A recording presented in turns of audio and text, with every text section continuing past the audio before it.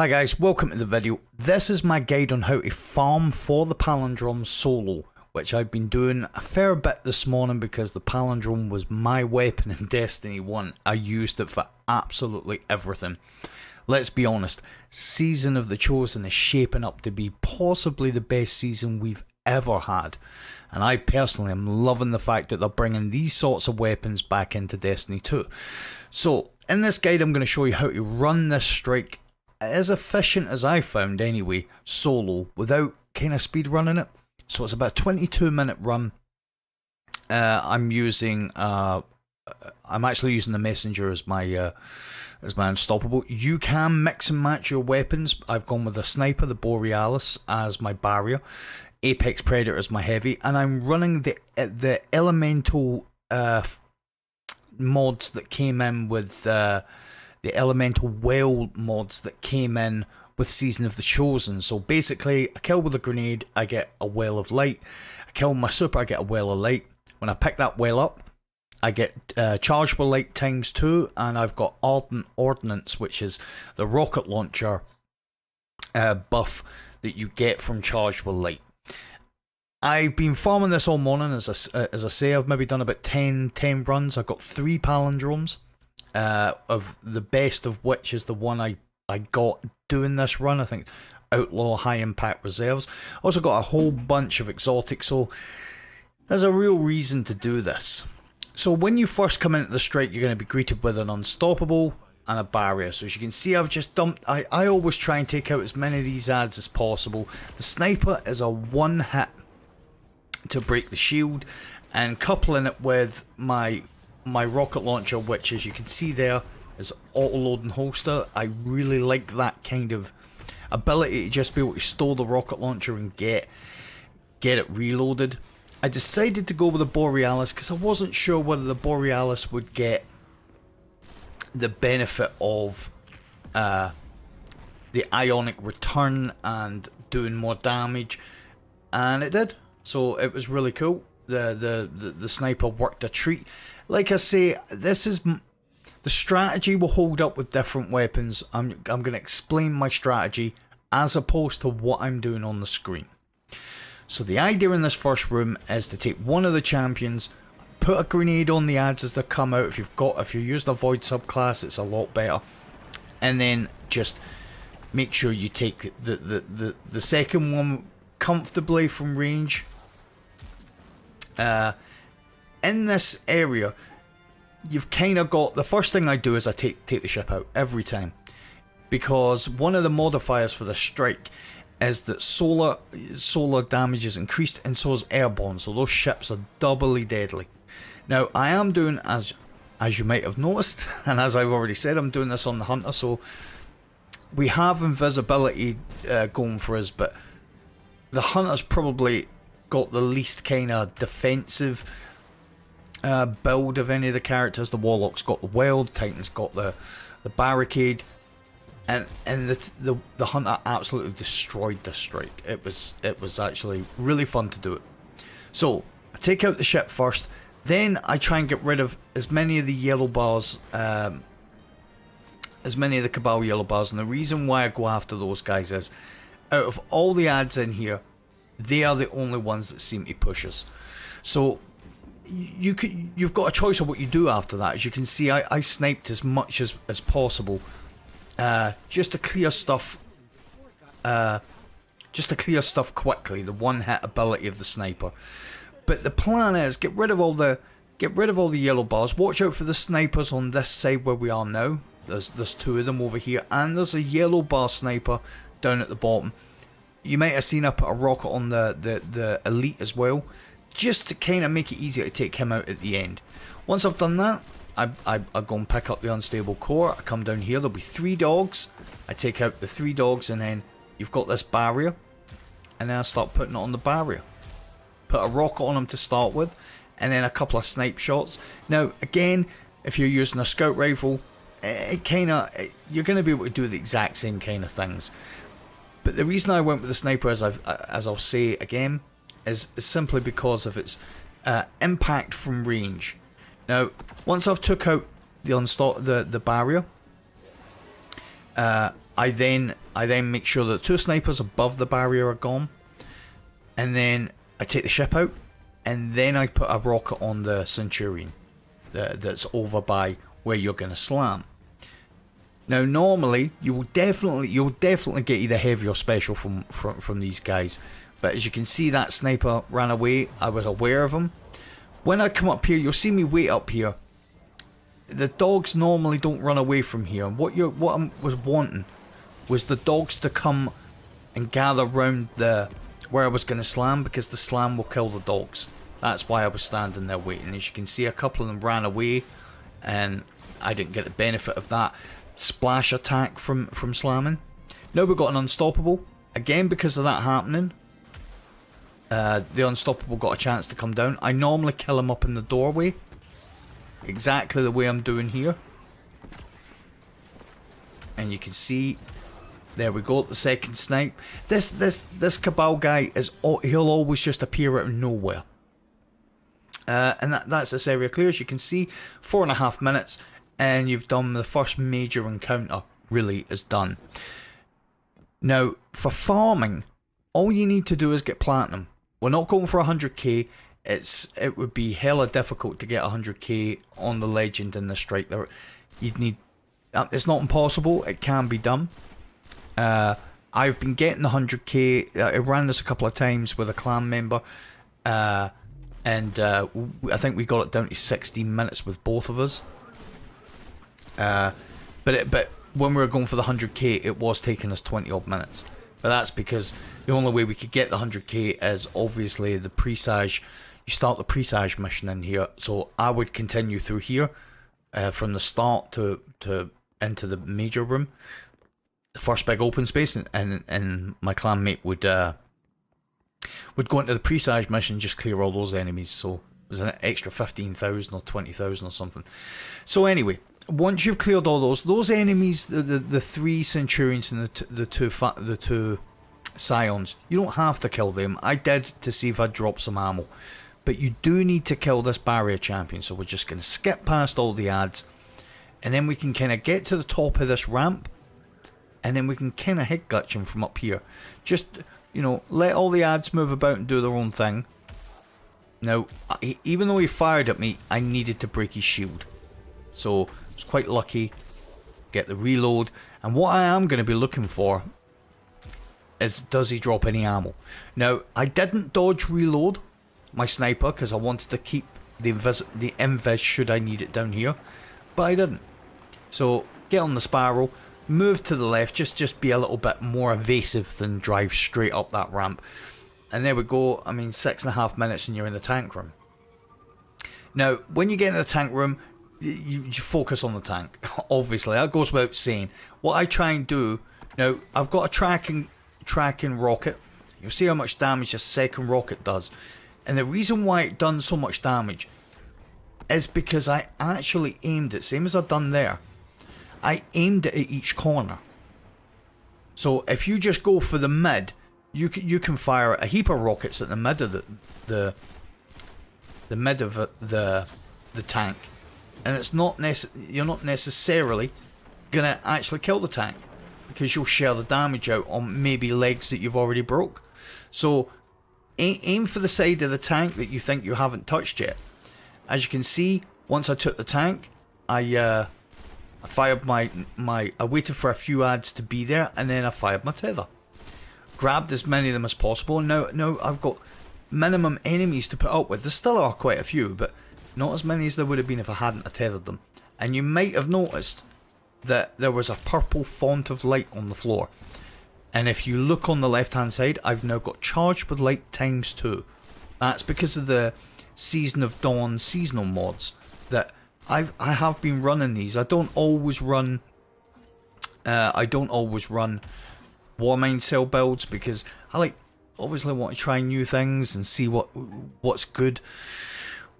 So once you've cleared out a bunch of these enemies, you just be careful when you go up here. As you can see, the ads do, especially this part, they run away, and the minute you attack one, you'll see here even the champion comes over to get involved. I've still got my dodge, so I just dodge invis. I see the champ, dodge invis. I've got the helmet I'm using, the exotic helmet for the hunter, which is the Wormhusk Crown, gives me health back on dodge, so I decided that would be a good thing to run here. So just be careful when you're coming up this ramp. This is probably one of the only real dangerous parts. So I've just put a rocket on this champion, break his shield, make sure you break his shield, don't let him get his health back. A couple of snipes, he's done. And now we're on to the second tank. Now again, the second tank, you have to just make sure you're aiming at different corners of the tank. It really does help. Another thing I'm going to say is ammo consumption, right? So as you'd have seen at the start, I've got rocket launcher and sniper, ammo finder and scavengers. If I've got 15 sniper rounds and I've got a brick of special on the floor, I won't pick it up. I can hold 19, but with scavenger I can pick up 11. So I'm just going to leave those. So as you can see there, I shot at the right corner, I shot at the left corner, and now I'm just going to throw a grenade. Hopefully the grenade lands on the tank. And there you go. So I think the tank is still up actually. But the tank will have absolutely nothing left. Now you've seen there, I fired. Match game's on. I thought I'd set the Borealis to void. I hadn't. Just put one more rocket on that tank. That should be enough. There we go. That's why I chose to use the Borealis, is for its ability to deal with multiple elements. So I could cover all the shields. And another cool thing is, I knew they changed it, but I hadn't really used the Borealis since they changed it. The new way that you change your element is so cool. It's just a little kind of nudge to the side.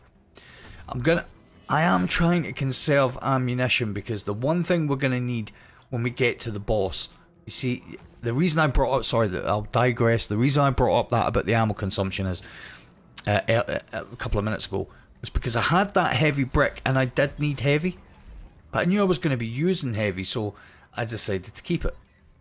And now I've dropped more heavy. And then boss dropped down.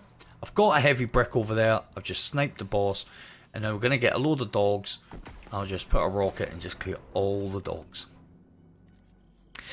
And that's this area. So yeah, the ammo consumption. If you know you're going to be using a weapon, sniper or whatever, if you're using scout and bow and all those things, it doesn't really matter because they're all primary. But if you're using a special and you're using a heavy, don't just pick a brick up because you've used 2. If you know you're going to use another one, wait and then see if you get 3 from that brick. It does happen. It just means that you're not constantly going to be using every piece of ammo you get, just when you don't have to.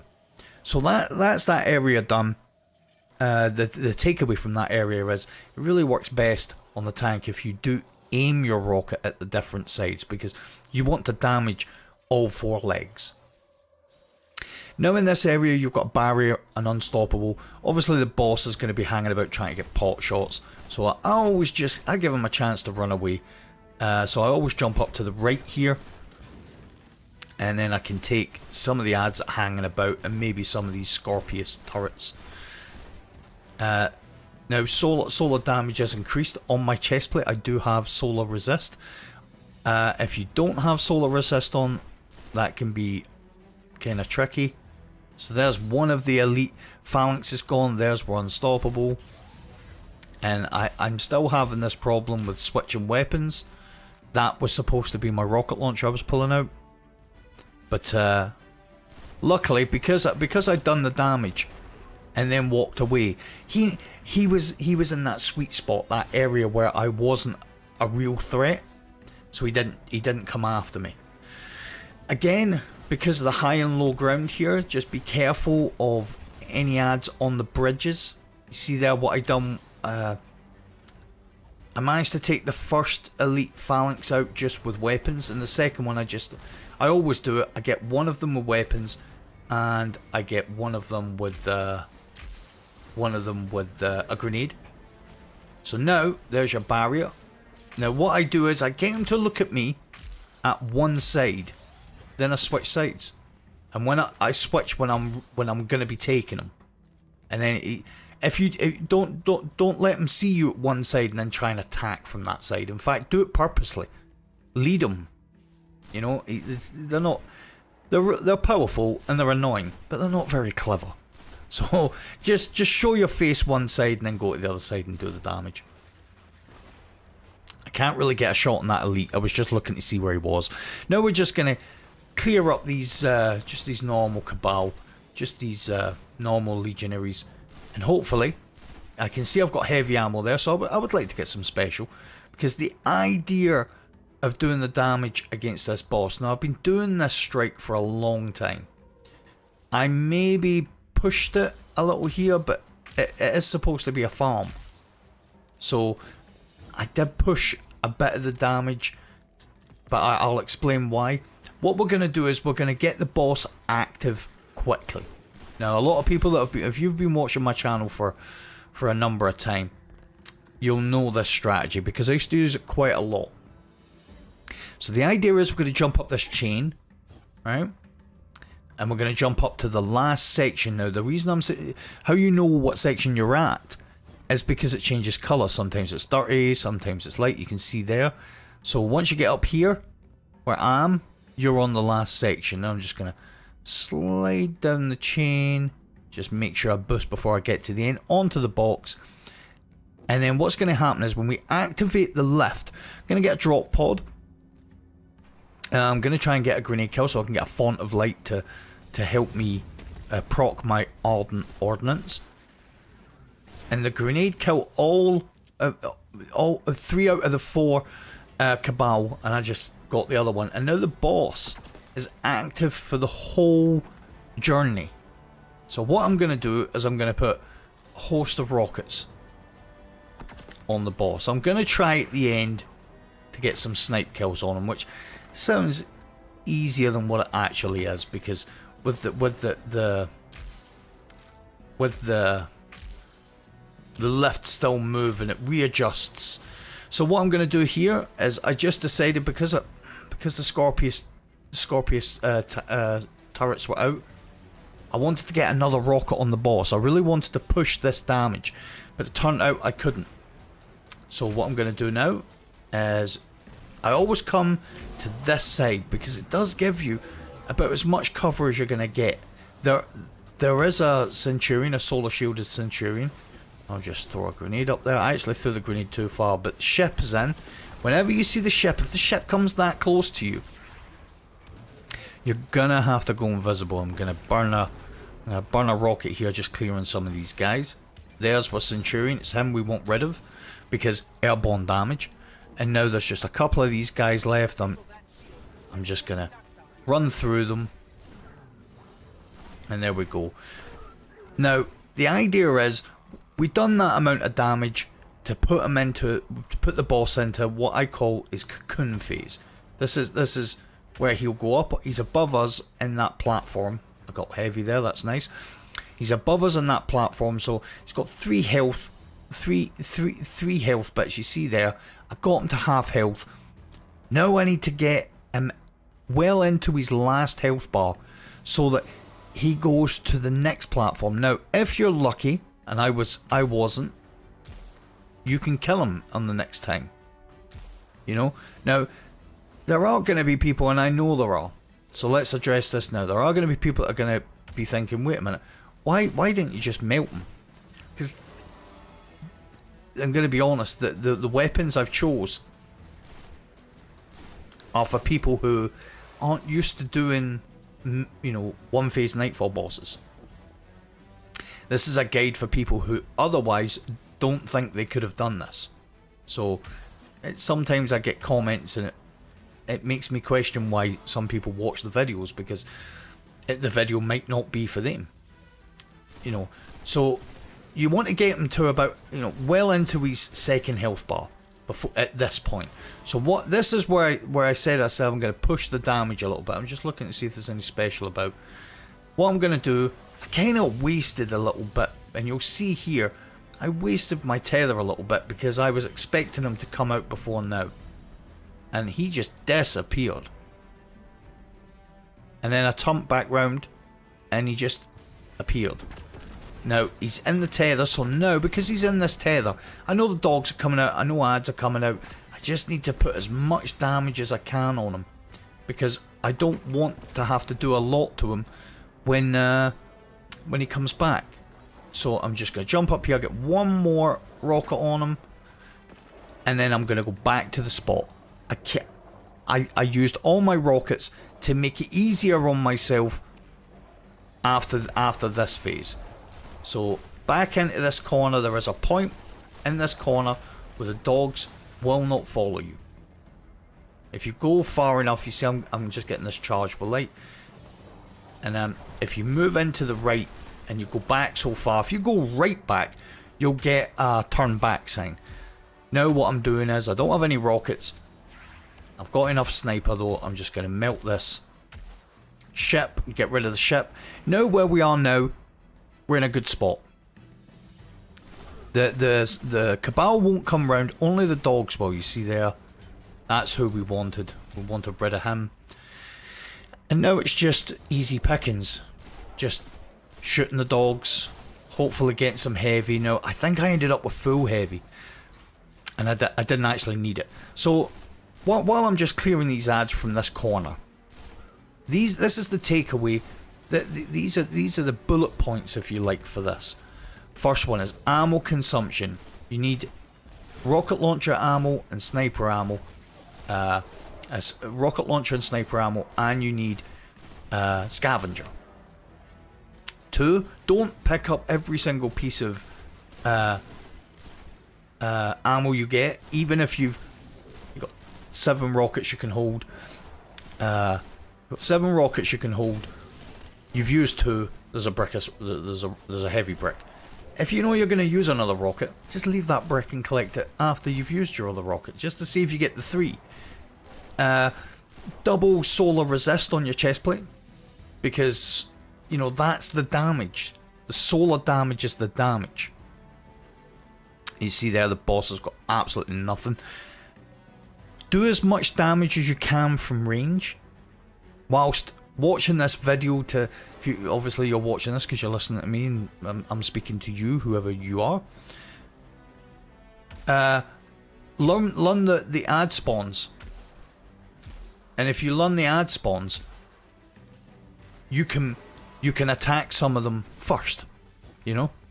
Where at all possible, and you'll have seen me do it, especially with the dogs. Wherever possible, if you've got a heavy brick lying on the floor, don't be shy about using heavy to clear trash mobs. You know, if you can afford the ammunition, then do it.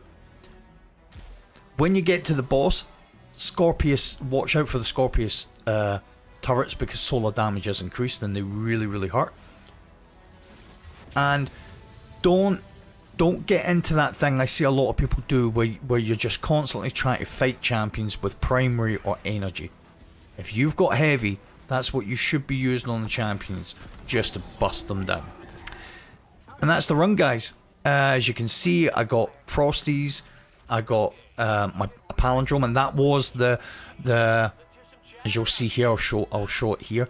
That was the Outlaw High Impact Reservist one, which is the best one I've had. I will try and farm, obviously, for a Rampage Outlaw.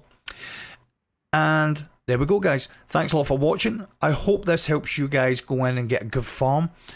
Let me know in the comments if you do farm. Let me know what kind of rolls you got, and good luck to everybody that's watching this. Thanks a lot for the support. If you enjoyed it, a like would be appreciated. And I'll see you guys in the next video.